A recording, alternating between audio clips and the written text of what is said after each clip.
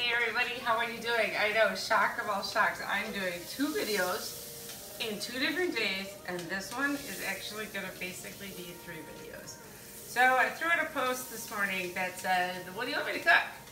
The very first answer to my friend Dawn, of which Renee concurred, Canadian Renee, that I do mac and cheese. So something that I miss, and sadly, for as organic and stuff as I eat, I miss Kraft macaroni and cheese because I couldn't have it as a kid because my mom made everything from scratch.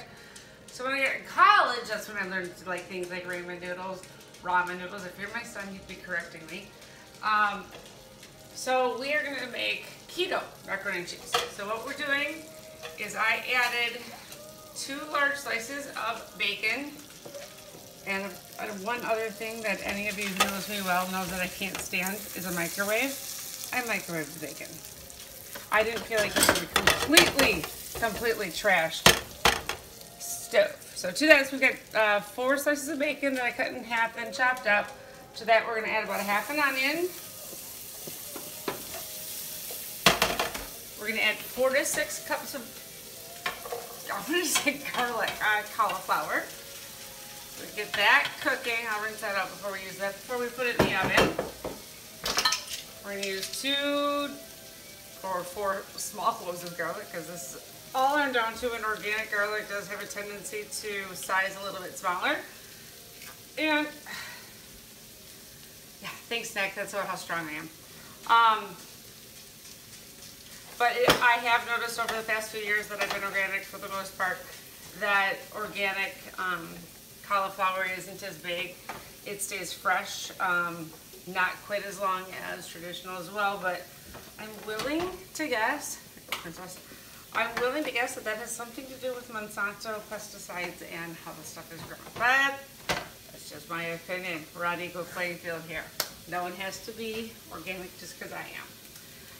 So what we're going to do is we're going to cook this down a little bit until the cauliflower becomes basically kind of like fork tender. And I'm doing that on like a medium heat, medium low a little bit. And then I'm going to start working on the sauce. So I put about 2½ tablespoons of butter in there first. I added the onion, the garlic, the cauliflower. We're going to let that cook. So for our cheese sauce,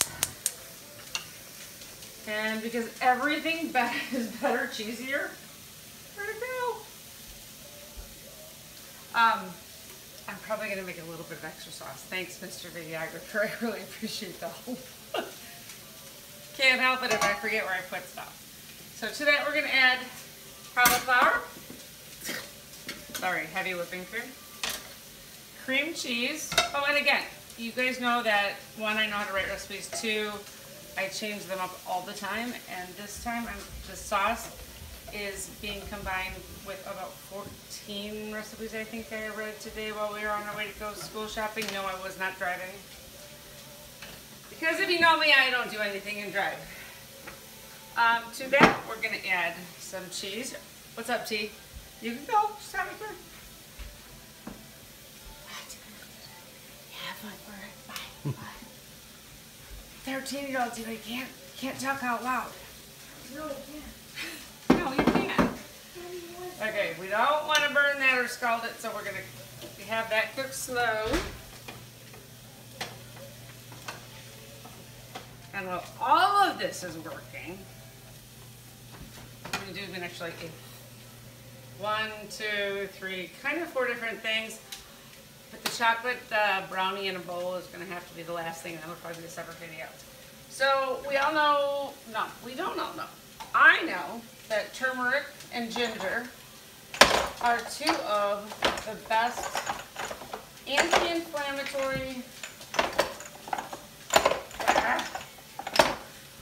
herbs that we can use. So I use it in capsule form to take every day. I use it in seasoning pork, chicken, fish.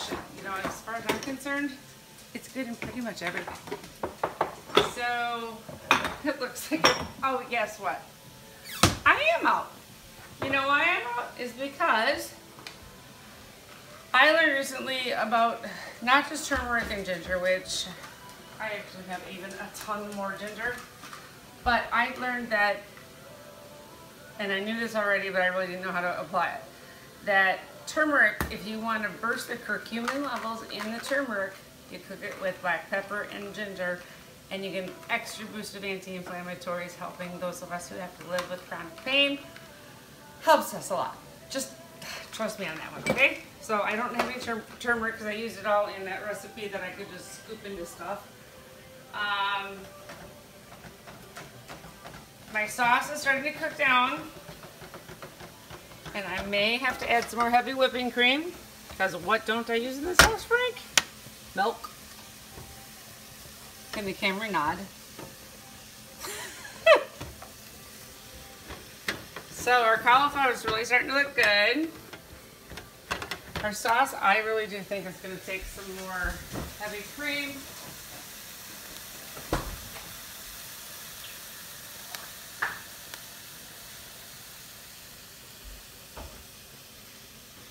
Most of you that know me well, anyone who was with me when I was with Longevity or here at Prove It or with Kaya or Melaleuca or Sensi or Keep,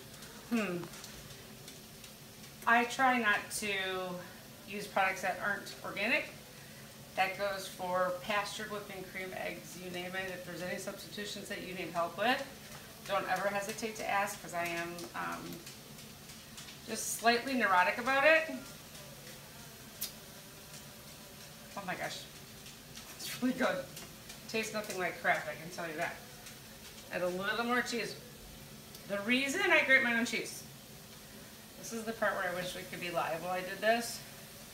This is, I'm kind of curious as to who knows why I don't use pre-grated cheese. Well, the answer is the fact that pre-grated cheese has coating on it. We did, oh my god, a whole ton of school shopping today. I hate shopping, like more than anything on the planet almost. But, so we did that and stopped at Chili's to get something to eat after, which again, total treat for me because we don't eat out. And I looked at the cheese and guess what? It has a white stuff on it. I don't even want to know what that is because that's really creepy. Chauncey, be quiet. You were locked up. I don't know why you're down here. Okay, so I had par-cooked the bacon beforehand. I've cooked that with some butter, some onion, and some cauliflower. Kill the heat on this one. I'm going to put this in our baking pan. Hot. No, hot. Princess, you wait.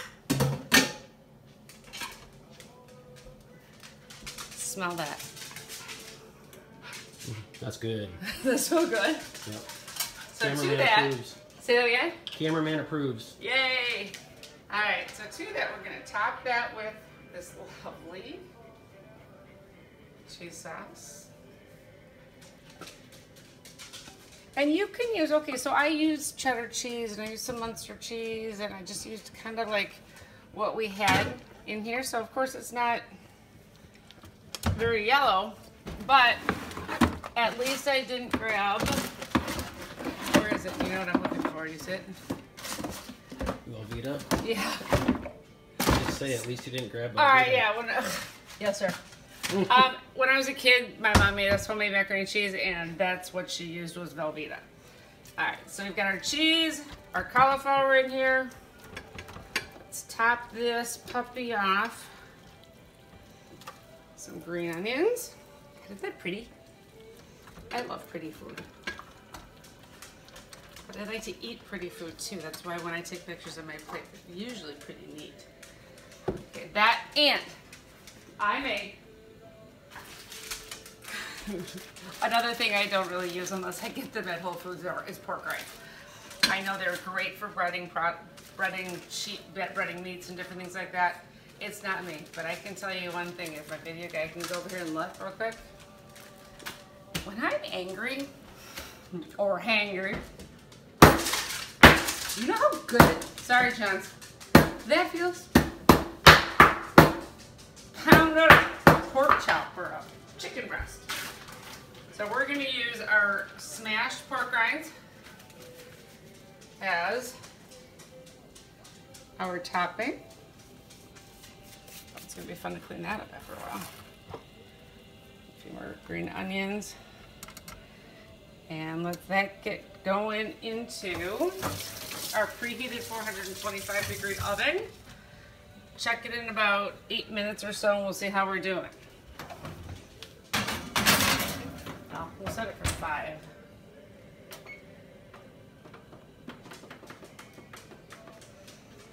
Okay, something else here that I have spoken to many of you about, and we're going to be moving over here in a second because the brownie in the bowl is going to have to wait until the second video. Jello. I had a girlfriend here yesterday.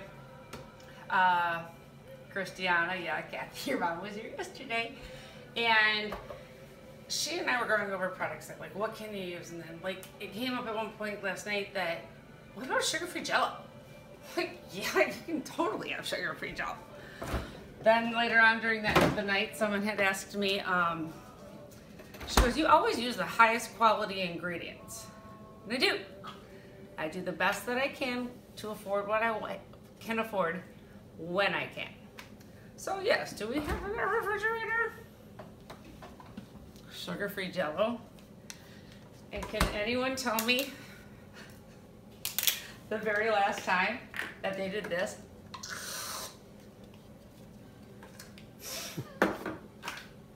Okay, so rather than doing that, hang on. My body isn't gonna like me in like 2 hours because I was stupid, but it's true, we all did that as kids.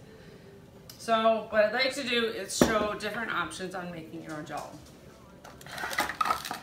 Gelatin is something that is available at any major grocery store. It's actually at basically any grocery store.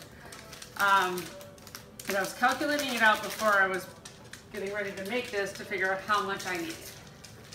Because I didn't want it to be like 8 cups of liquid to X amount of gelatin. So if my method was correct, by the time I go live with the finished product on the cupcake in a bowl or cake in a bowl, we will find out if I overdid it, underdid it, or if I made Jello jigglers. You never know what's gonna happen with me. All right, so we have here our boiling water, and for each package of gelatin, we're using 1 cup of boiling water.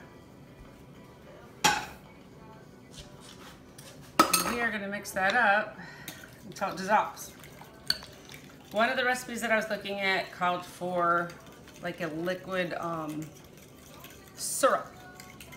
Okay, to me, keto, the word syrup don't go hand in hand. My husband asked me, he goes, why do you have bourbon vanilla on the counter? Well, that's going in the cake later and whatnot. I have extracts that are raspberry, extracts that are lemon. Remember when our parents used to make lemon with either like celery or bananas? At least my mom did. Peppermint, but I like to do this in my version of it's called Shamrock Shake. Yeah, I'll post that video again later because that was a fun one to make. So the gelatin, I'm working on getting dissolved here. I am using Swerve, it's an organic sweetener today.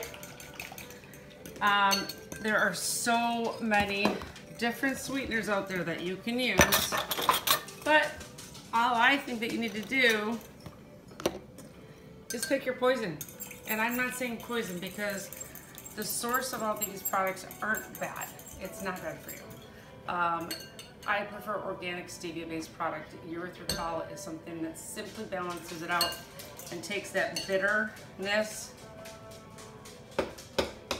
out of the stevia plant. I am also known for growing my own stevia, drying it, and grinding it. So here goes in about 1.5 tablespoons of Swerve since it measures 1 for 1. Let's get that dissolving. Hi, Chauncey. Hi, princess.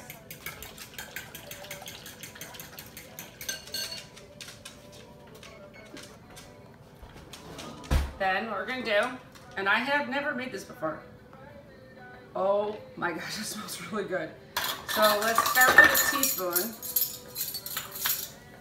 Because any of you guys that know me also, it's not going to be red though. Let's see where we're at, because I got to add some more water to it too still.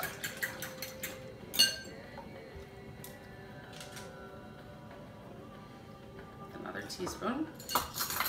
So far we've got 2 packages of our gelatin, 2 boiling cups of water, 2 teaspoons of our extract here. That can't tip, I can't handle it. And then we can start adding our cold water.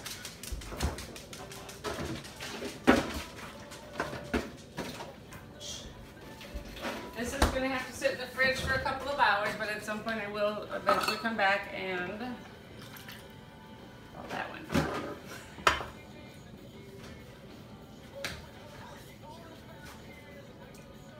So 1, 2, 3. Okay, and the perfect, okay, so you totally want to totally sneak out on your kids and make something that they don't realize is not bad for them. Put a little bit of fresh beet juice. Beet juice will turn this puppy red and they won't taste it, they won't feel it, they won't know it's there, but it won't be bad for them either. Make sure our flavor's good.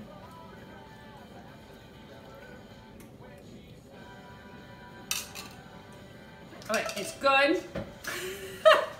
He's laughing at me. However, the person who's taking this video likes food to be a heck of a lot sweeter than what I just did. So rather than swerve, since we don't have it hot anymore, we'll use a little bit of the Skinny Girl Stevia. Let's just go potty.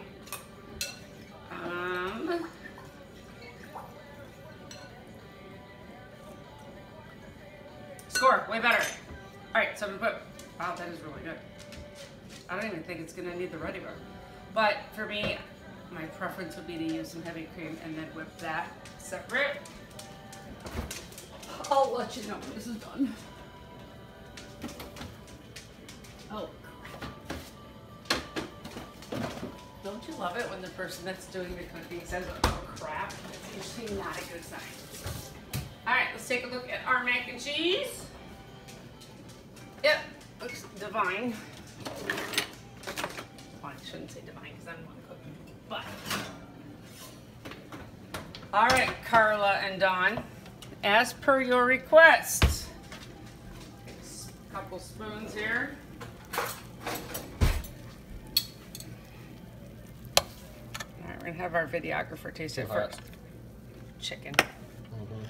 I am. Chicken, chicken, chicken. Looks good though. It smells delicious. The cauliflower feels al dente. The pork rinds looks like it's gonna give the crunch I want.